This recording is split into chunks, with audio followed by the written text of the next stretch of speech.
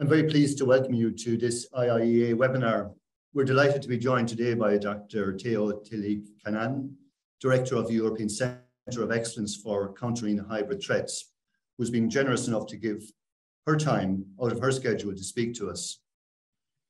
She'll speak to us for about 20 minutes or so, and then we will go to a Q&A with our audience. You'll be able to join the discussion using the Q&A function on the Zoom, which you should see on your screen. Please feel free to put questions in throughout the sessions as they occur to you, and we'll come to them at the end. We'll ask Dr. then, when she's finished her presentation, with them.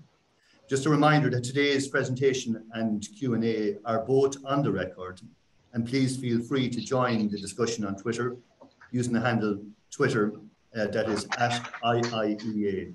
I'll now formally introduce Dr. Tilly-Kanan, who is the Director of the European Centre of Excellence for Countering Hybrid Effects. Previously, she was the Director of the Finnish Institute of International Affairs from 2010 to 2019, and has been the Director of the Network of European Studies at the University of Helsinki from 2003 to 2009. And in 2018, she became and was nominated part-time professor at the European University Institute School of Transnational Governance in Florence. She served as Secretary of State at the Ministry of Foreign Affairs, Finland from 2007 to 2008, and she was a member of the European Convention in 2002 and 2003, and a member of the panel on eminent persons of European security as a common project in 2015 and 2016. Doctor, I'll hand over to you. Thank you very much.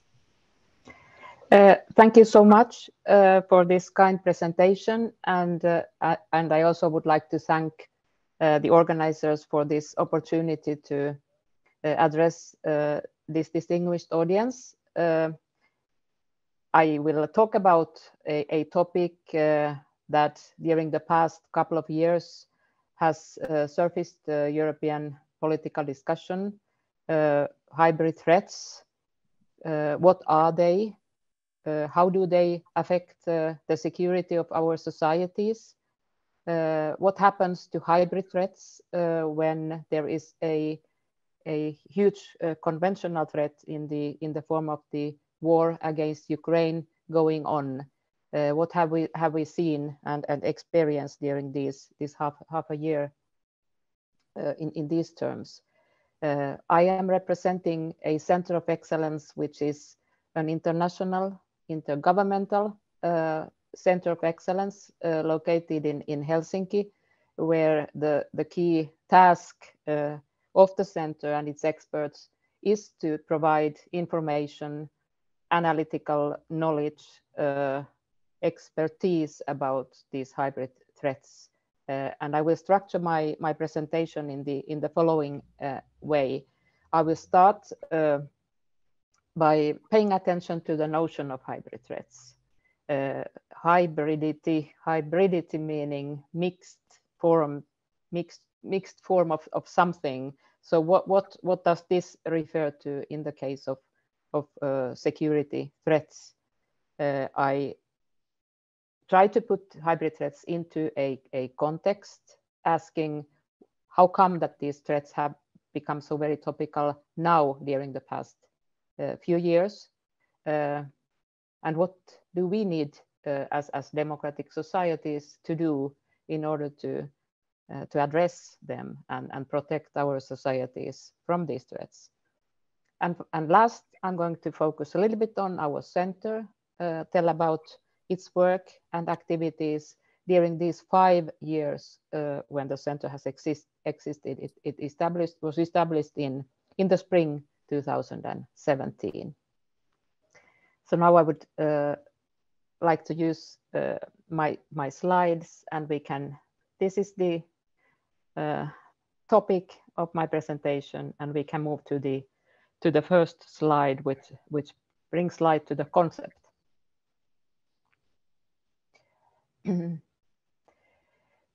When we refer to hybrid threats in the context of European security or broader global security, we refer to threats of a very specific type. It is malign activity caused by state actors or non-state actors, which in most cases are kind of meant to do harm to democratic states and societies. What is typical of hybrid threats is the set of instruments and tactics that are being used. So when I say here that in hybrid threats, it is question of unconventional means that are being used, I refer to means that are not typical of those means that tend to be used in the international context, political, economic, or military means for power projection or promotion of one's own interests. These threats are unconventional. We talk about cyber attacks, cyber means being one of the key tools in this context. We talk about attacks and disturbances of critical infrastructures, access to energy, electricity, which of course are very topical today, critical sea lines of communication. We talk about disinformation campaigns or more broadly, manipulation of the information space. We talk about instrumentalized migration, a phenomenon which we saw last year at the borders of Belarus and its 3 European neighbors, EU neighbors, Lithuania, Latvia, and Poland. We talk about asymmetric forms of warfare, hybrid warfare, as we call them. So many unconventional means where the target is a democratic state or society, and weakening of that state is the key goal of the use of these activities. From our center's point of view, we tend to mention that these unconventional means usually are used in concert as kind of different tools or different instruments are being used at the same time, and the activity is planned so that they are exploiting the vulnerabilities of the target country. So this is very much in a nutshell what we are referring to, and these kinds of the use of these kinds of tools has become very, very common in today's international environment, just because they are so cost efficient, as cost efficient as we tend to argue. In comparison with normal military instruments, in comparison with normal political or diplomatic tools, it's much cheaper to carry out a kind of a cyber attack or produce a disinformation campaign. Still, it tends to have serious consequences for the target society. Soon, when I put them into a context, I'm going to tell that the reason why they have become so very common relates to the current international environment, where there is a major rivalry going on between democratic states on the one hand, authoritarian regimes on the other. It is rivalry about values, about models of governance, about leadership of the international order. So this is the context in which these kinds of threat instruments belong. And we can already at this stage mention that when we look at the political documents or doctrines of the key authoritarian states, Russia and China, we find these instruments there. They are a part of the so-called Russian political war. This is the Russian term, and the understanding of the Russian thinking is that Russia is in a kind of broad-scale war against the West. The Russian argument being that the West is the one that attacks, and that's why Russia has to use the full scale of instruments to defend itself against the hostilities of the West.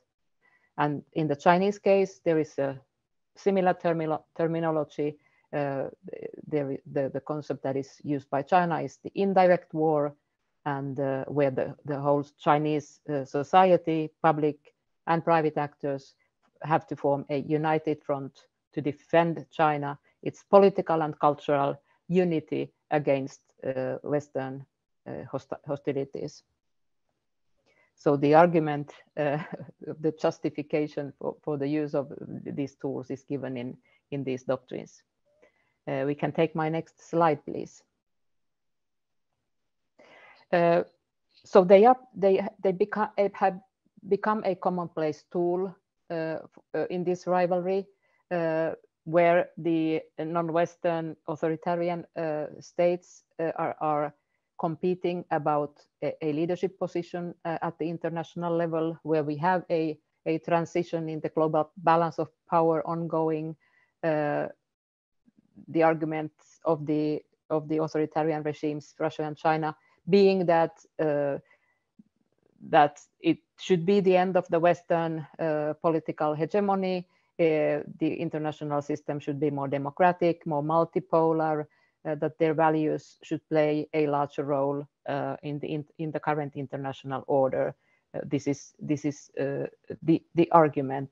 There is something that we call the systemic rivalry, and of course the vulnerabilities of the authoritarian systems play a role.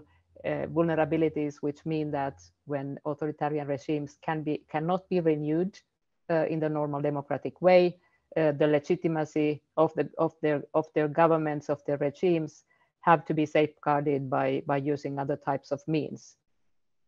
Exactly, the external campaigns, weakening the democracies, discrediting the democratic model, changing the international power structure to their own benefit, here functions also as a tool for the domestic survival of the authoritarian regime type.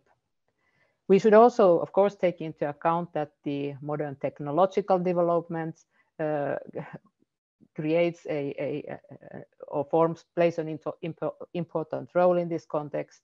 There are much more new facilities, platforms, and potential for adversarial activities and the use of these hybrid threat tools. And already the cost-efficient character of them was mentioned.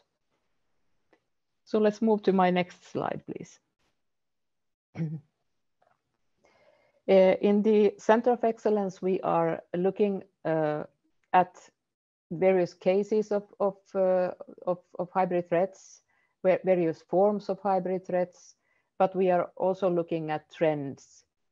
So what kinds of trends do we see in certain geopolitical fields, in certain functional fields of society?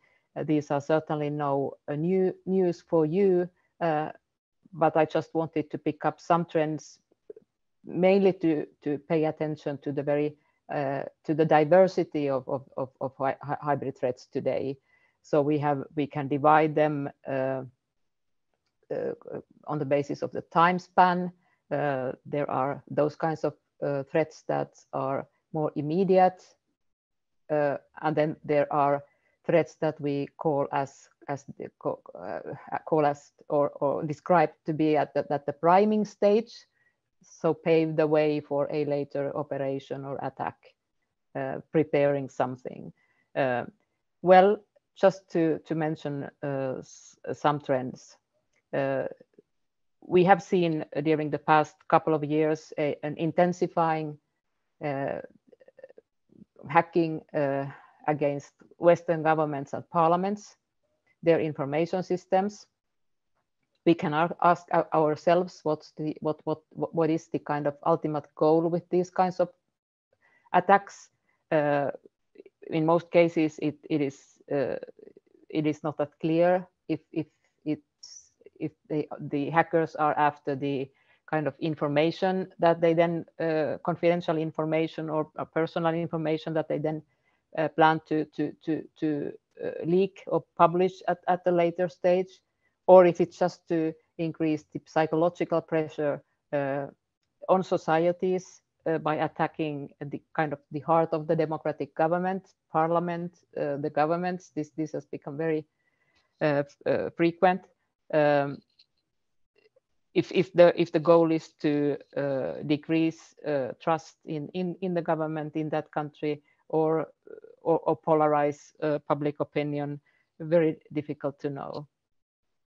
A very different trend of hybrid threat activity that we perceive takes place in the kind of at the company level within critical infrastructures, where we see a kind of dependencies, increasing dependencies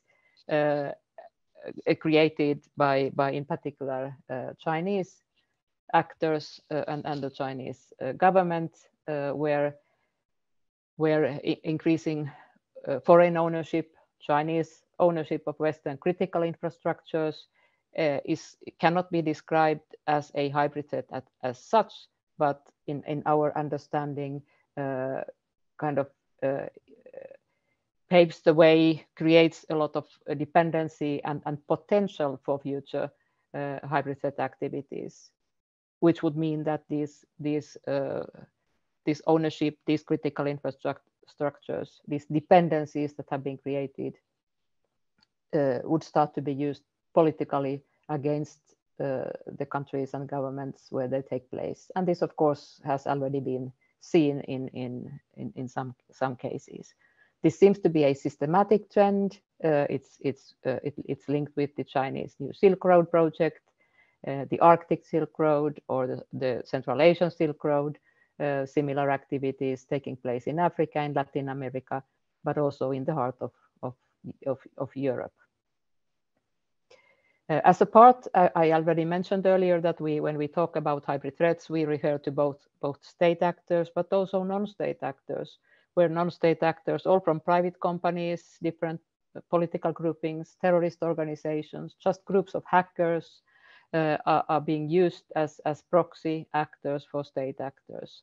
We see more and more different types of non-state actors that promote the agenda and interests of state actors, or from the Wagner Group, private military companies, religious communities, to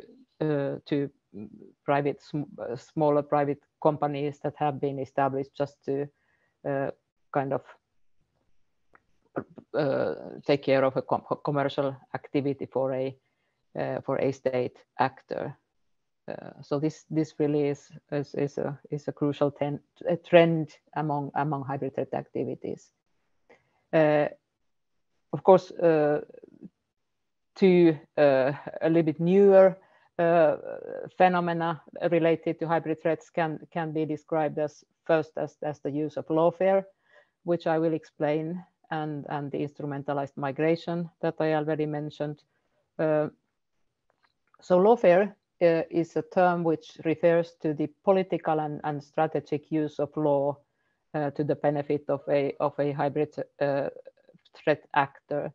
If we think about law in its commonplace role, it is an element of stability, predictability at the international level as well as at the national level. If then law and legal frameworks are being used not in that role, but rather in the role of promoting a state interests, law it gets a very different function. This is what we see in many maritime environments, where the UN Convention on the Law of the Sea is kind of artificially interpreted very much against its original spirit to promote state interests around in East China, South China Sea, or in the Arctic, or even in the Baltic Sea. This might imply the use of kind of the legal use of military exercises to block critical sea lines of communication, access to ports or harbors, as an example among many others. And instrumentalized migration, where migration and the commitment of Western states to international humanitarian rules and conventions is being exploited as a vulnerability, and migration is used as a tool to enhance polarization, instability in target societies. As we have seen in 2015 in my country, Finland, a Russian operation, the same year against Norway, and as mentioned last year by Belarus to 3 EU countries. Just mention a couple of trends to give you an impression of how diverse and very different the hybrid threat activities can be. Can we go to my next slide, please?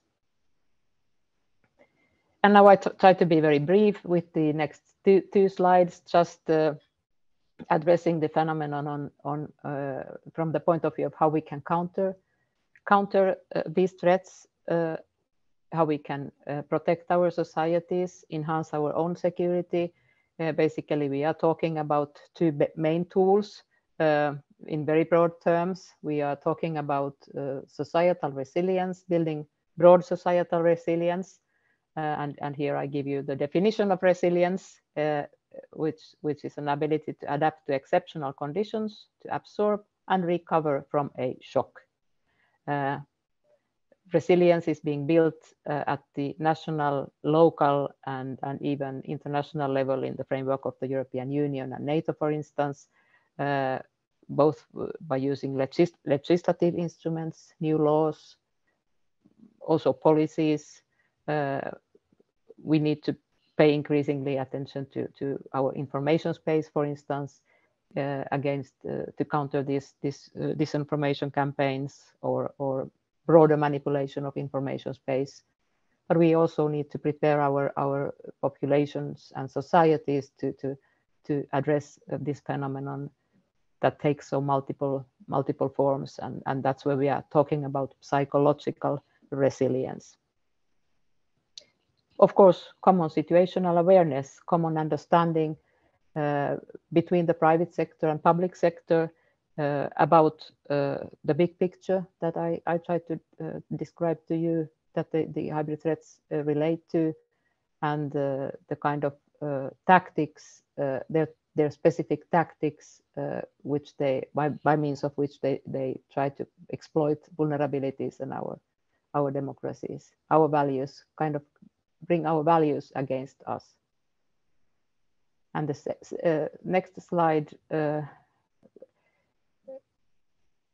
mentions another tool which for a long time was a little bit distant, at least from the small states amongst us. When we now talk about an effective policy of deterrence, that deterrence does not refer to nuclear deterrence, where the concept originally comes from, but in addition to resilience, we must also take into use more proactive tools to signal the countries that are targeting us that there will be a cost on their behavior. And this is exactly what we are doing at the EU level, at the national level, by imposing sanctions, by strengthening our own narrative and the willingness, messaging the common willingness of us to protect our societies in a broad manner.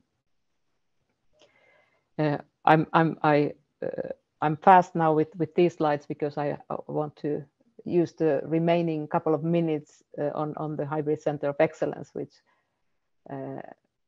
we then can also discuss more in detail in the Q&A session. But I could take my next slide and present the Center of Excellence to you.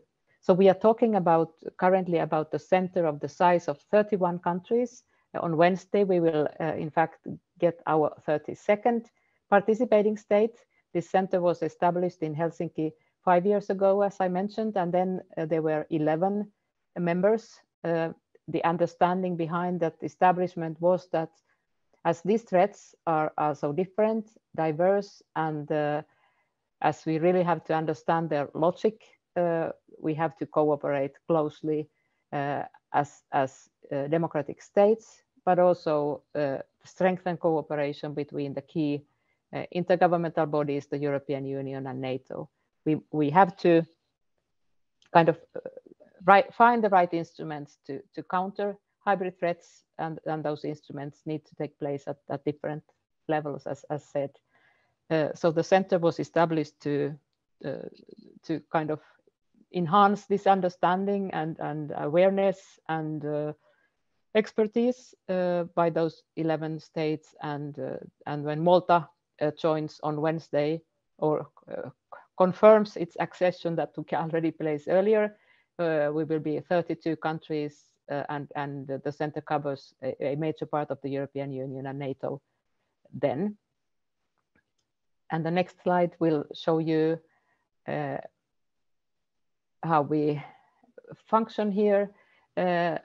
So the Secretariat, where we are around 40 experts, we are focusing on these different forms of hybrid threats. We are focusing on the state strategies and policies that create these threats against our societies. So 40 experts representing 17 different nationalities, as we have a lot of seconded experts here in our Secretariat, mostly with people with civilian backgrounds, some people with military backgrounds, academic experts, as well as experts from the government. The center is funded by its participation fees. Finland, as the host country, pays half of our core budget, and the rest comes then from the other participating states. We do a lot of different types of analytical activities. We publish a lot of on our website, public publications, but also publications with limited release. We provide tabletop exercises and different types of trainings to the administrations, and do capacity building in other forms. But of course, we also work closely with the European Union and NATO and try to facilitate their mutual cooperation as it is a part of our mandate. We are not a part of EU or NATO. We are an independent or autonomous center of excellence. Of course, we are led by, if we take the next picture, we are led by a steering board, as you can see, consisting of representatives of the soon 32 participating states, and you see the flags there, and you see our units with kind of green color, and then the administration with its teams with blue color. Of course, I have been in this position since autumn 2019, and there has always been a close cooperation with Ireland. We have had important visitors from Ireland, and it has always been a pleasure to cooperate, even if Ireland is not a participating state for the time being. My final slide, I have used some extra minutes now, but I wanted to just kind of show light on the kind of 3 dimensions of our work, just to make the picture clearer for you. So we look at these threats. How do they look like?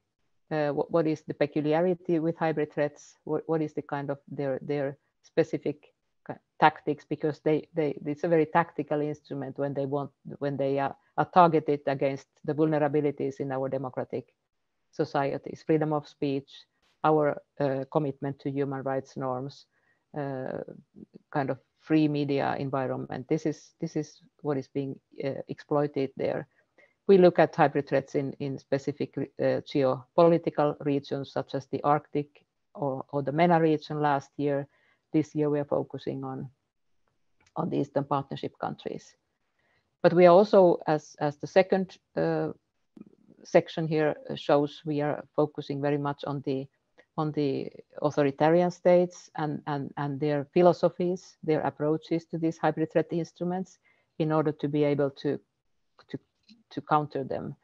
And we also pay attention, increasing attention to the non-state actor, the use of non-state actors to kind of to try to block also that route from being used. And finally, the core, of course, is to create knowledge about our vulnerabilities, and that's where we also focus on our democratic processes. We counter election interference, counter foreign interference in our democratic processes and debates. Now I'm sorry I used a couple of extra minutes. I'm very happy to answer and address any types of questions and comments. Thank you so much, Mr. Chairman.